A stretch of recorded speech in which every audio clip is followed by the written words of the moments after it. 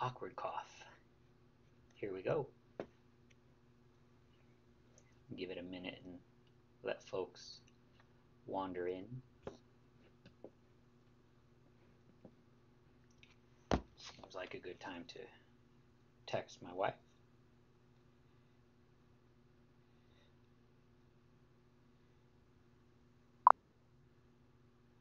Pop. Hello, Linda. How you doing?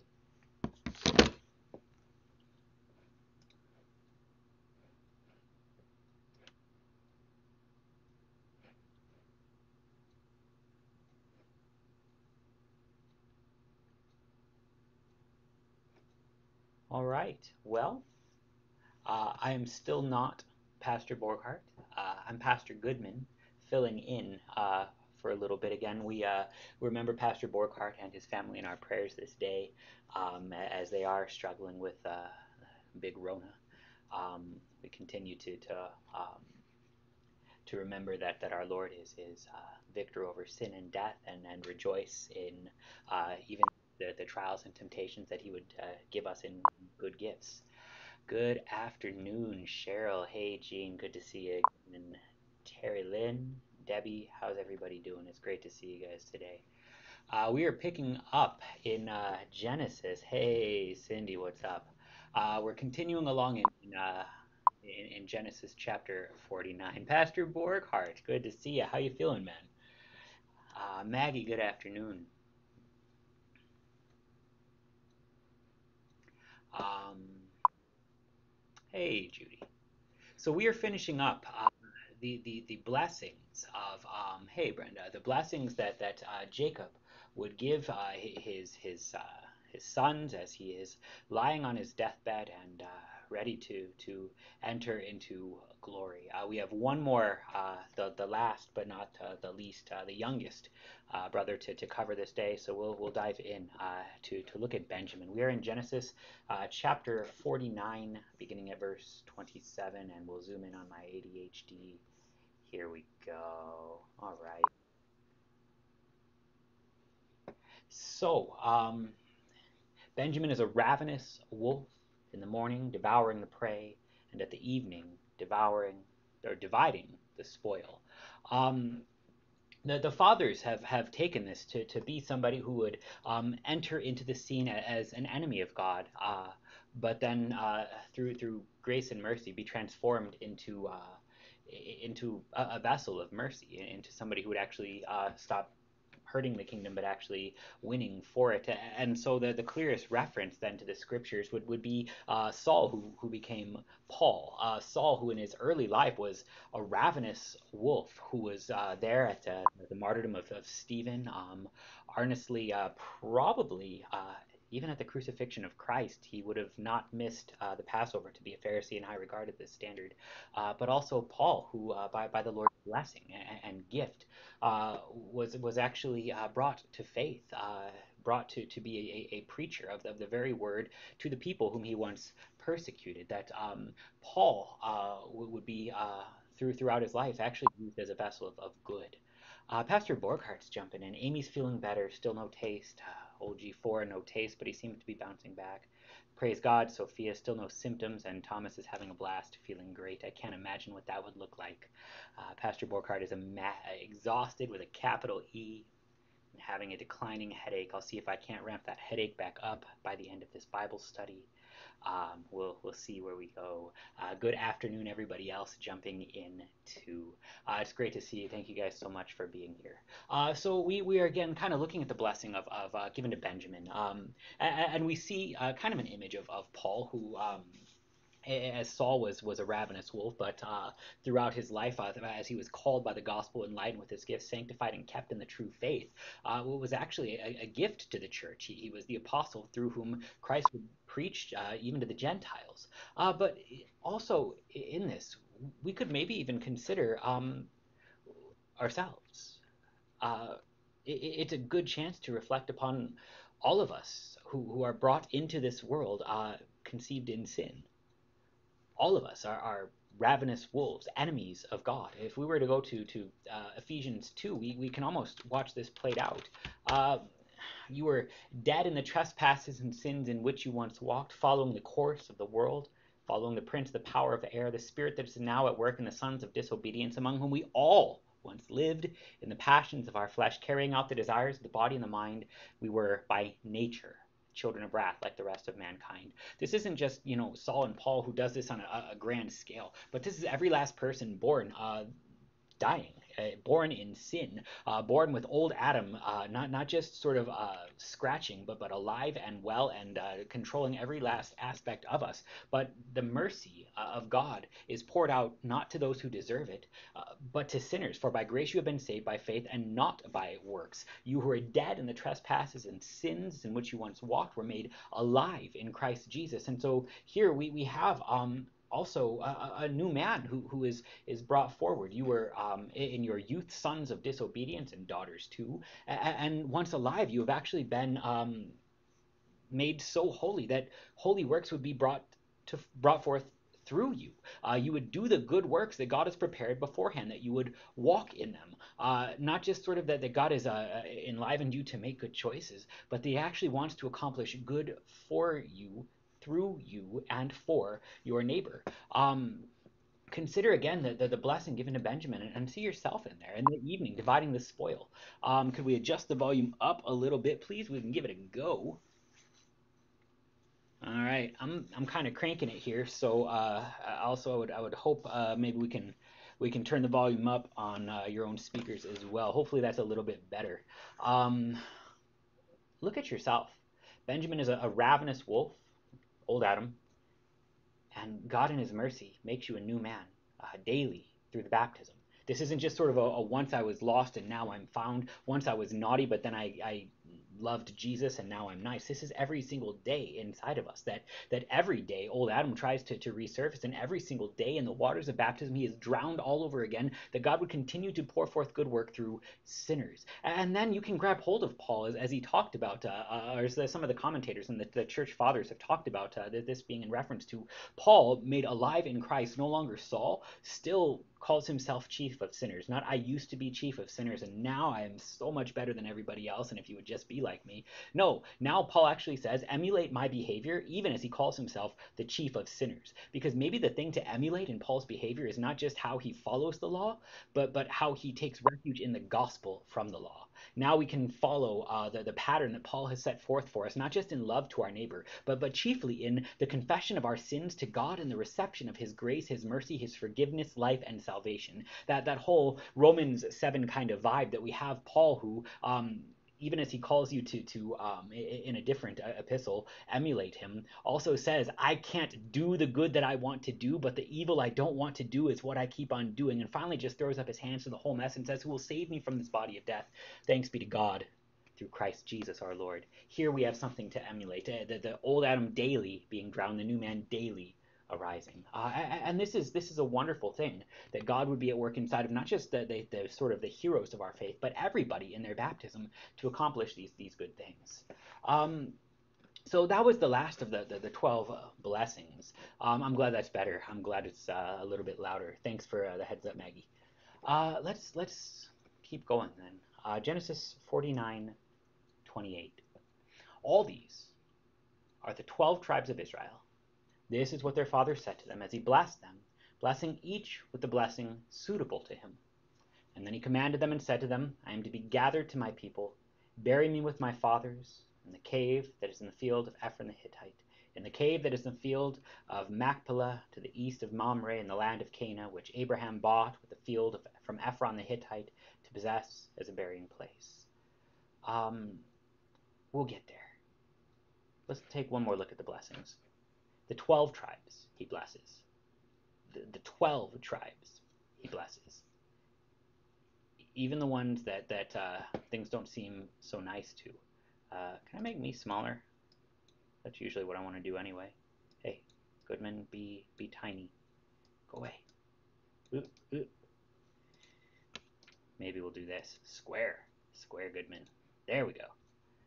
All right. At least from the outside, it almost looks like as Jacob delivers these blessings, especially to Levi, Simeon, and Reuben, they seem cursed.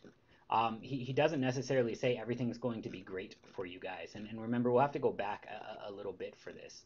Um, but as we sort of go back to these things, what we have is hip to be squared. Thank you, Pastor Borgart, for the very timely reference. Um, Simeon and Levi are weapons of violence. Let my soul not come into their counsel. O my glory, be not joined to their company. For in their anger they killed men, in their willfulness they hamstrung the oxen. Um, these blessings that are poured forth sometimes don't seem like it. But again, the 12 tribes of Israel are blessed. Recognize that even sinners are numbered with the saints here and rejoice. Recognize that, yes, Levi, Simeon, Reuben did bad things, sinned. Sinning is bad. It breaks stuff. Don't sin. But the mercy of our Lord is that he would not simply number us with the goats for being sinners, but he will measure us according to kind, according to mercy. These are the 12 sons of Israel. And so these are the 12 given blessing. If you want to measure it by who made good choices and who made bad choices, there are not a lot left to be blessed. But Jacob blesses all 12 of his sons. This is not on account of their works. This is on account of God's covenant. The wonderful thing about this whole thing being done, is that even though you can say, wow, I'm glad I'm not Levi, you can also say the sinner's blessings are tied to God's promise. Ezekiel would say, I have no desire in the death of the wicked, but that they would turn from their way and live. So it's not that God is pleased with the actions of these sinners. Clearly, he's not. But at the same time, God is pouring out blessings even to those who do not deserve it. It's sort of the point of our whole religion. And it's a wonderful thing to actually see being done, especially when it happens to us.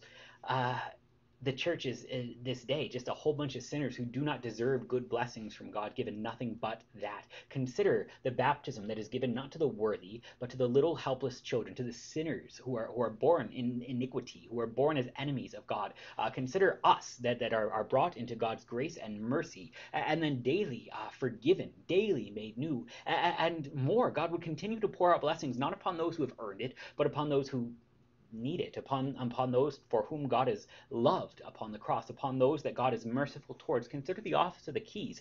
Confession and absolution is so clearly not a good gift from God that is given to the worthy, because, well, confession has two parts. First, that we confess our sins, and second, that we receive absolution, that is forgiveness from the pastor as from God himself, not doubting but firmly believing that by it our sins are forgiven before God in heaven. If God is only going to give good gifts to the worthy, there would be no such thing as confession and absolution in the church. But God ties you as a sinner to his mercy and grace, that you would not be known by your sins, but you would be known by the identity which he bestows upon you. You would be known by your kind. You are a sheep of God's own fold. You are a child of his own family. You are a son and a daughter of Abraham by the waters of your baptism. Here God would actually pour out a mercy that would no longer be tied to your works. And we can then sort of hold both the temporal realm and the spiritual realm in the same hand here. And we can say, I sin a lot and it breaks stuff, and there's going to be consequences for that. The forgiveness of sins does not mean that my life will be happy as I sin and it breaks stuff around me. In fact, sin begets more sin. But at the same time, I must never ever doubt who I am in Christ my Lord, who is merciful to me, a sinner. I must never doubt that even in the midst of consequences that I have usually brought upon myself, God would somehow forsake me to these things. I must never think that. Instead, I would rejoice that he comes to me in my need, and often sort of softens the consequences of sins, because otherwise I'd be dead by now. In the Large Catechism, Luther talks about that. He says one of the most merciful things God does is that he tempers the effects of sin, but not too much. In other words, sin breaks stuff. But at the same time, God will not just simply hand us over to it and let us learn the hard way. He's not the father that says, I'm going to push you in the pool and tell me if you learn to swim. He is, however, the father that will allow us to get the little slap on the hand to make sure that we learn, hey, that hurt. I don't want to do that again. If I were to actually face the full, actual reasonable effects of the sins that I've committed in this life, I would have been dead a long time ago. It's a miracle that I survived as a teenager. It actually is a miracle. God tempered the effects of the law, but at the same time, he also used it to chastise, to sort of mold me into the thing that would be slightly less of a walking dumpster fire, slightly less of a walking tornado that would hurt the people around me. In all of this, though, God is working not according to simply what people deserve, but in the same way that he blesses the 12 tribes of Israel. He gives a blessing even to the sinners, because these are the people he has mercy on. From here, we can start to deal with the Jacob who dies. We can start to deal with Jacob who crawls up into his bed and goes to sleep. Again, let's sort of continue down here. From the cave, let's go to 49:33. When Jacob finished commanding his sons, he drew up his feet into the bed, and he breathed his last, and was gathered to his people. And Joseph fell on his father's face, and wept over him, and kissed him. And Joseph commanded his servants, the physicians, to embalm his father. So the physicians embalmed Israel. 40, I'm sorry, I was laughing at 80s references and COVID and Pastor Borghardt. 40 days were required for it, for that is how many were required for embalming, and the Egyptians wept for him 70 days.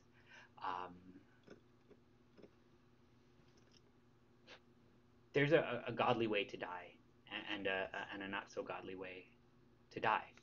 I want to talk about sort of the language of faith and death. I want to talk about sort of how we witness Jacob falling asleep in our Lord, and how we can be taught to do the same. He drew up his feet into the bed. In other words, he's sitting on his bed, giving these last blessings, and as soon as he finishes, he sort of just snuggles up, all bug in a rug, and he goes to sleep. This is something that should sound at least a little bit familiar to you. We go to Luke 8:52. All were weeping and mourning for this little girl, but Jesus said, "Do not weep, for she is not dead, but sleeping." What we have is a merciful God who will not leave us into the pit of death. But Jacob, in faith, doesn't die. He goes to sleep because he's trusting in the same resurrection, and he's a part of that same salvation worked in Christ, who died upon the cross and rose not just for the people in the New Testament, but also for him. It says he was gathered to his people. And again, this is a wonderful, wonderful promise being enacted, being boldly confessed by Moses as he writes this. So for Moses to simply state Jacob was gathered to his people, he's saying there's actually something that goes on after you die. There's actually something that goes on spiritually that even then, before they saw the resurrection of Christ, they hoped for. The thing hoped for yet not yet seen. I think we'll get there. Hebrews 11:9. By faith, he went to live in this land of promise as a foreign land, living in tents with Isaac and Jacob, heirs with him of the same promise. Jacob, falling asleep in Christ, goes to be with Abraham and Isaac. Not because he was worthy, but again, because of the same promise. He trusted in the same promise. And this promise is the thing that unites us. This promise is the thing that connects us to our people, even as Jacob is connected to also us, our people. Therefore, since we are surrounded by so great a cloud of witnesses, let us also lay aside every weight and sin which clings to us so closely. Let us run with endurance the race that is set before us, looking to Jesus, the founder and perfecter of our faith, who, for the joy that was set before him, endured the cross, despising the shame, and is seated at the right hand of the throne of God. It lets us start to talk about the kingdom of heaven in a wonderful way. That's falling asleep, being brought up into the cloud of great witnesses. He joins the faithful. But the faithful aren't simply the be all end all of heaven, where we wait for the resurrection. First, heaven isn't the be-all, end-all, the resurrection is, but second, even just the cloud of witnesses is also more. Even as Paul writes, we are surrounded by so great a cloud of witnesses. Everybody looks to Jesus. We, with that same cloud, look to Jesus, the founder and perfecter of our faith, who endured the cross for sinners, for you, for me, for all. The great cloud of witnesses are those who are saved by Christ. It is the great cloud who are united around his gifts and his mercy. So when we talk about him seated at the right hand of the throne of God, we talk about heaven being then where God is. So the cloud of witnesses are those with Jesus resting from their labors until the great resurrection from the dead. But you are surrounded by that cloud. He is gathered to his people. But the wonderful, merciful part of our Lord is that he would not simply wait until we die to let this start to happen to you. And notice as the author of Hebrews writes this thing, I think Paul, but I've heard a lot of good arguments otherwise. It doesn't. Well, that's another argument for another day. The author of Hebrews talks about, though, the great cloud of witnesses who are sheltered around the throne of the Lamb, clothed in white robes, brought out of the great tribulation. We'll get there. I think it's next. Oh, it's next. But this great cloud of witnesses, it surrounds you. Like, not after you die, but you right now. Because it's actually talking about letting us run the race set before us. Let us lay aside every weight, every sin. The great cloud of witnesses surround you at a place where you can kneel down and lay off every sin, that you would have the strength to run the race set before you. The great cloud of witnesses is at the communion rail for you. The great cloud of witnesses rejoice with you as you run the race set before you, not by your own strength and endurance, but by looking to Jesus, who is present for you on that altar. Bread and wine that are the body and blood of Jesus for you, that you would have the strength, not only the forgiveness that would lay aside every weight, the forgiveness that would take the sin from you and just drop it so you can actually run this race set before you. As we kneel at this altar, we kneel shoulder to shoulder with all of the saints. We sing it in the liturgy with angels and archangels and with so great a cloud of witnesses, all the company of heaven. Heaven and earth are not so far apart. That's what I'm saying. You don't have to die to be gathered unto your people. In God's mercy, he gives you that gift now so that you won't have to wait. You can be united with those who have fallen asleep in faith, this great cloud of witness, at a place where you can lay aside every sin, where you can run the race with endurance, where you can look to Jesus, the founder and perfecter of your faith, over and over and over again. The author of Hebrews paints a picture of the Lord's Supper, where you can have all of these things now because they are for you. Go to the Lord's Supper and receive the body and blood as a gift from God, that you would have this mercy, not just when you die and don't need it anymore, but right now, because you can actually then start to paint yourself into the scriptures. Everybody's favorite text from Revelation, or maybe it should be at least. Who are these clothed in white robes, and from where have they come? And I said to him, Sir, you know. And he said to me, These are the ones coming out of the great tribulation. They have washed their robes and made them white in the blood of the Lamb. That's my favorite in Revelation, because it's the place where I'm actually there. Because it's those who are brought out of the great tribulation clothed in white robes. It's the baptized who are tied to the kingdom of God even now. It's the saints. It's me. I'm in the book. It's right there. Revelation 7:14. That's you, baptized child of God, brought out of the great tribulation. The revelator John sees you among so many other great clouds of witnesses, the great cloud of witness. He sees you in mercy. He sees you in your baptism. He sees you united to your people even here and now, which might actually be a good thing in a day and age where we need a virtual Bible study, because getting together can be hard. Here, rejoicing in our baptism, God unites us together in a way that time and space sort of have to bend to God's will and mercy, because he would not have us be kept apart. He would have us not be kept apart so firmly that even in death he would pull us back out of the grave and draw us together. But he gives us that gift now. We look to his sacraments, where he defies death and distance alike to unite us together under him who is Christ the head. It's beautiful. Jacob is gathered to his people, the passive tense. He doesn't go to his people, he is gathered to his people. God picks him up out of this tomb, out of this deathbed, and he says, nah, you're gonna go be with your fathers. and eventually we'll see him buried there to actively confess this faith. We'll get there. But that if he was gathered to his fathers, it again lets us start to speak of those people we're a little less sure of. Ishmael is talked about the same way. I don't know if that was pointed out, but when Ishmael fell asleep, he was gathered to his people. That's verbiage for somebody who died in the faith. That's a wonderful thing. Brenda, the earth is round. I'm sorry. Just looking at the comments. I'm not sorry. I'm glad it is. You can go on airplanes and stuff. Go woo. Anyway, we are gathered this way through our baptism. Ephesians talks about us being knit together into one body that is Christ the head. Hebrews again talks about us being heirs to the promise, heirs united. So if we are both heirs under the Father, then we are brothers and sisters in Christ.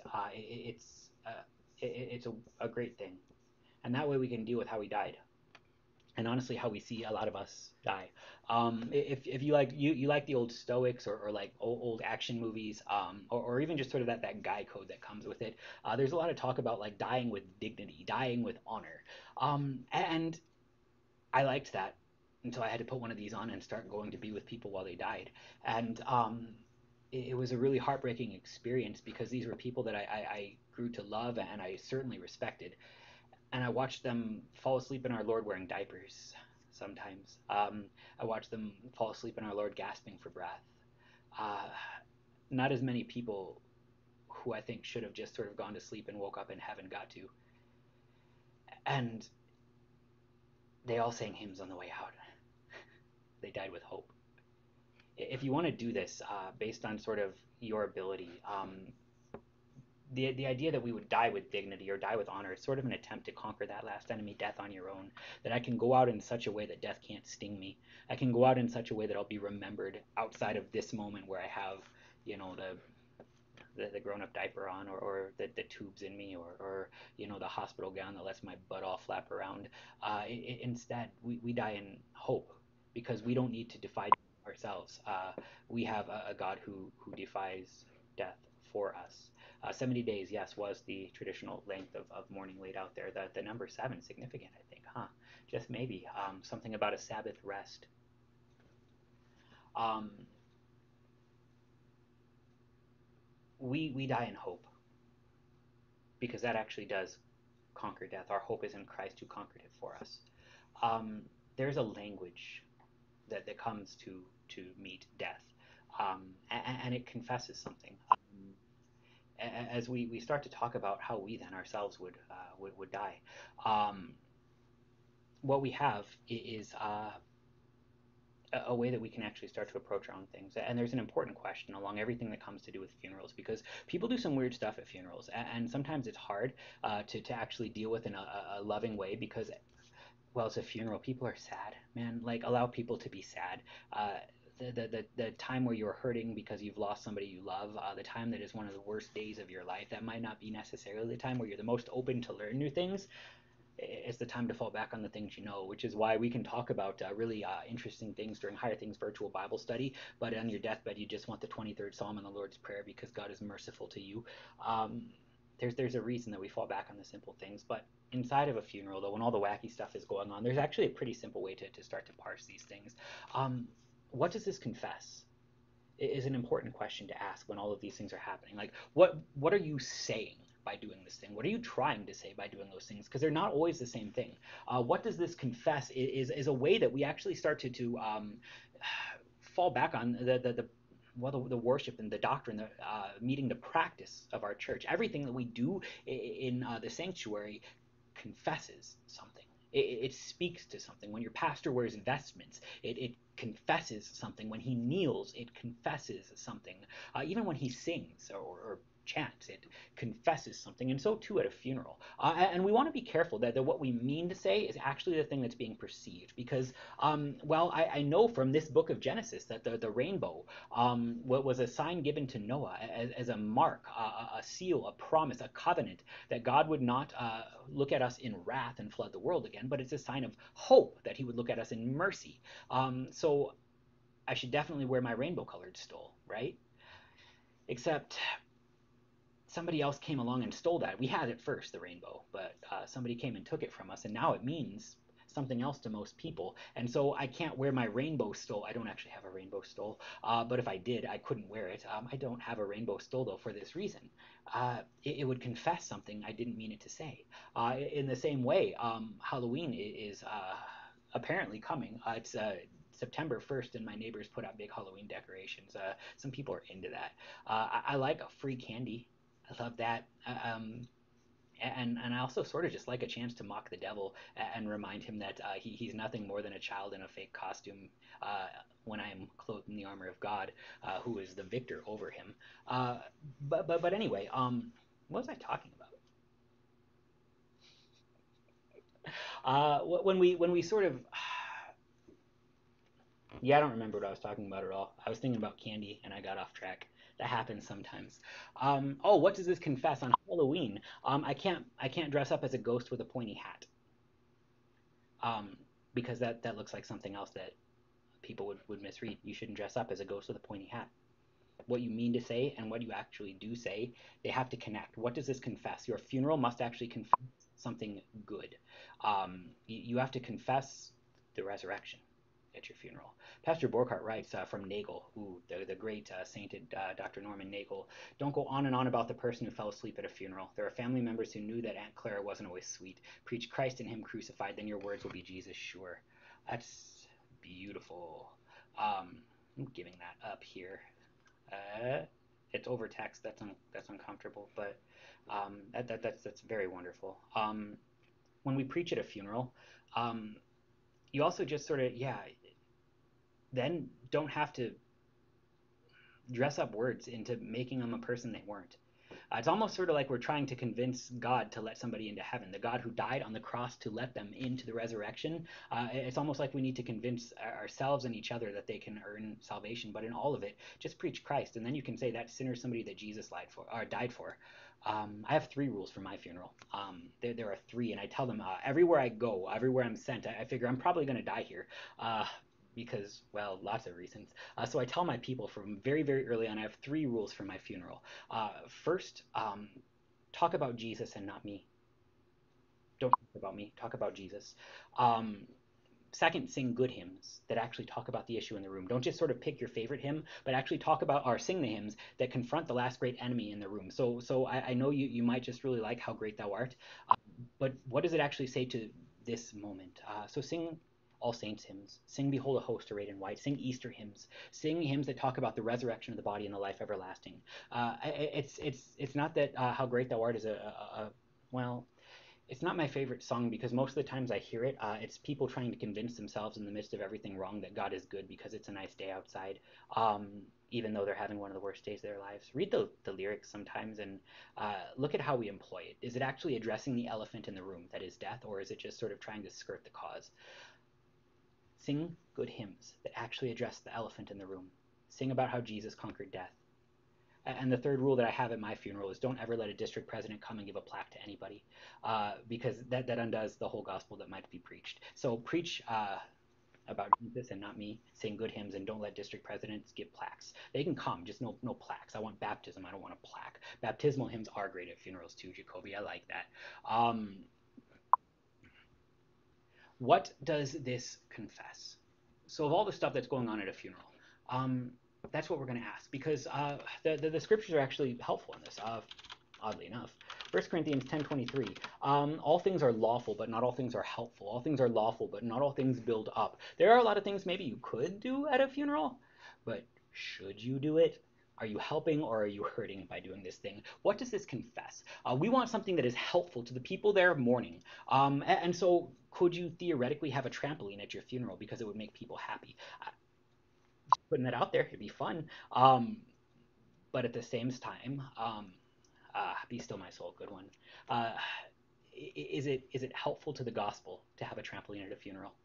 I had to redo some planning for myself when I realized that. Instead of that, though, maybe a funeral pall, a white burial cloth draped over the casket as a remembrance of baptism, a remembrance that this body will rise with Christ, a remembrance that even as Christ left behind his burial cloths for you, having risen from the dead, he left them folded in the tomb that you could wear them so that you would also rise from the dead. You might have a confession that you're not just simply looking at a pretty casket that is still death, but you're looking forward to the resurrection.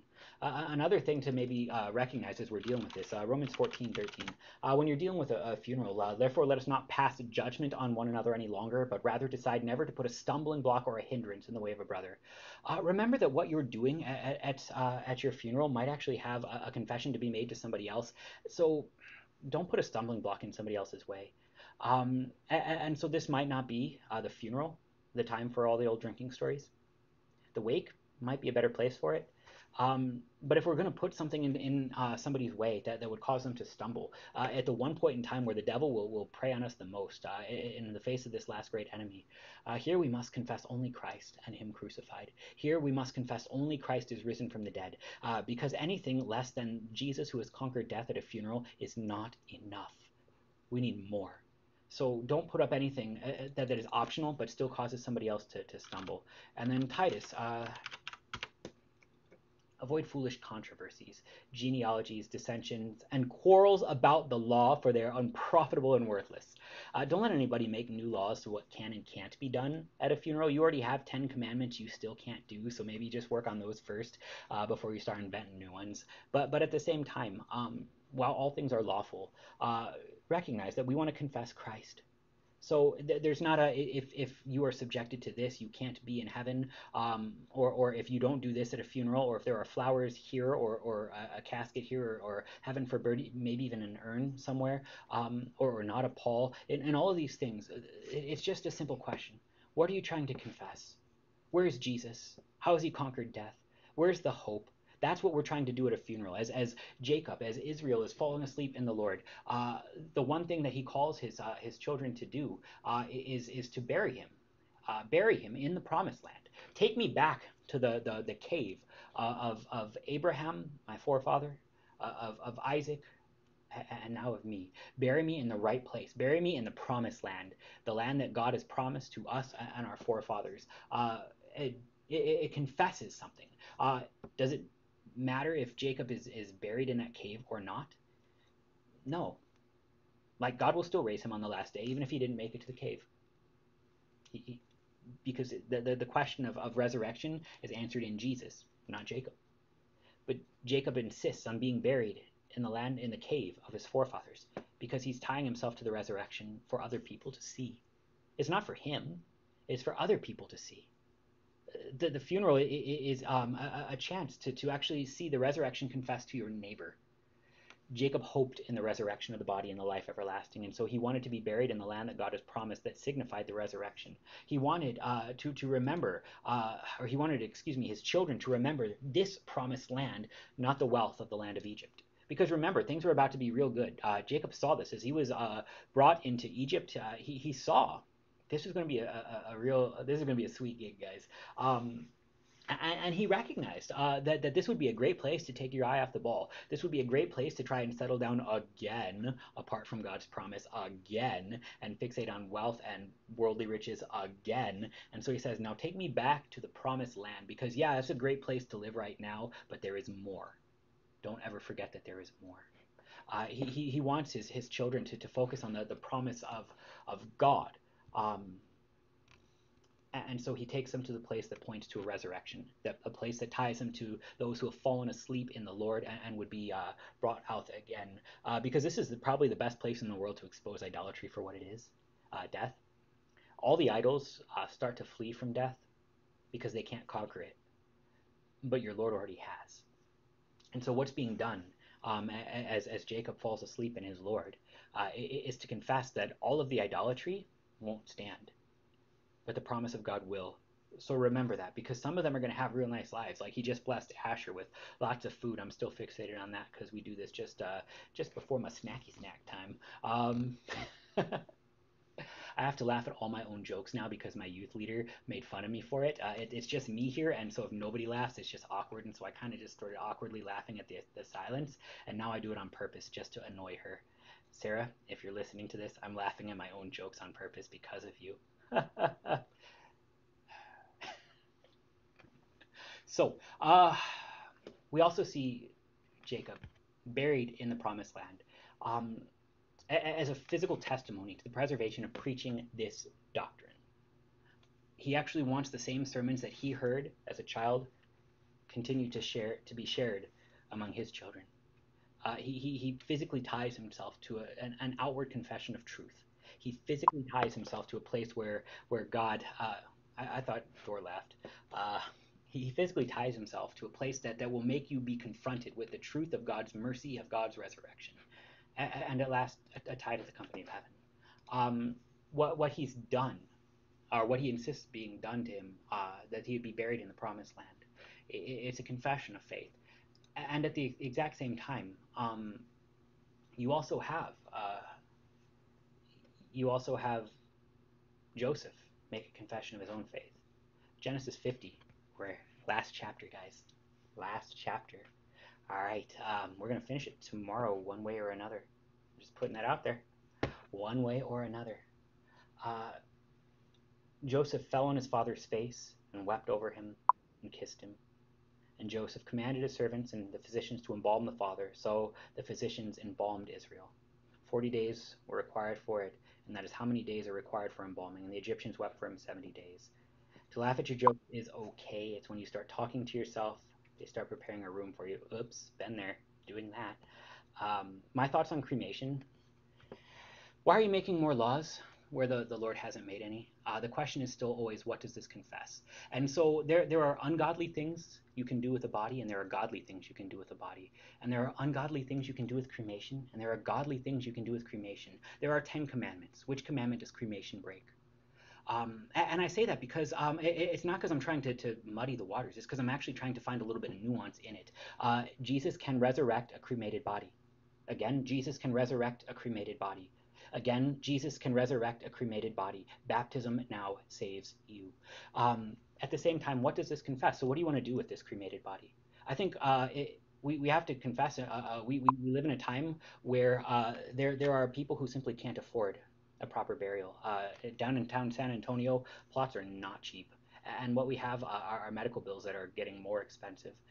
And so this is a question of conscience. If all you can afford is a cremation, why would this prohibit you from entering the kingdom of God? He took poorer people than us up. Um, but maybe when we have to be confronted with cremation, we should still put a pall on this urn. We should still bury it in a confession of faith that the resurrection would still happen. Maybe we should not look backwards. So when you take this urn, are you looking forward to the resurrection? Are you burying it in expectation and hope? Or are you like, I want to go and sprinkle his ashes on the lake because he remembered. I remember how he liked to go fishing. Um, are you looking backwards at something he used to do as if that's over and this is your last chance to remember? Or are you looking forward in expectation of hope? Everything that you're doing must confess hope. So take this urn, put a pall on it, bury it in the expectation of resurrection. To sort of put it in the lake is all you're doing is saying he liked to fish and that's what I remember. There's no forward from that. We need something that goes forward. And remember, there's also something ungodly you can do with a body. Why do we bury our bodies with trinkets? Like they need to pass the river Styx. Have you seen Weekend at Bernie's? If you want an 80s reference, I don't think it's rated PG. If you haven't seen it, probably skip that one. But recognize that everything that we do in death should confess the resurrection. There are no laws about this. There are good practices and bad practices, but we want to help confess the resurrection. We don't want to hinder. We don't want to cause a stumbling block. And so we can recognize that yes, there are some things that are probably more helpful than others. But why would you go making laws when you already can't live up to the 10 that God gave you? Let your hope be in the resurrection. And so let what you do to the very best of your ability confess the resurrection. And then recognize there's also not prescribed hymns for funerals. We just listed a whole bunch of them in the comments. And I have sort of my favorite ones too. But at the same time, each of them confesses the resurrection in a different way, and that's a joyful thing. Be free in the gospel. This here is a gift, a last chance to see the resurrection proclaimed. Why would you curse it by saying if you don't do these things you cannot be saved, when the whole point of your salvation is that you didn't do those things to be saved, Jesus did them for you. Uh, so yeah, that's kind of this though. When we talk about how it is that we prepare bodies, I kind of wanted to hit cremation, but Jacoby came right out and asked it, so we're gonna answer it. There's one more thing, and I'll leave you. Um, Joseph fell on his father's face and wept over his body and kissed him.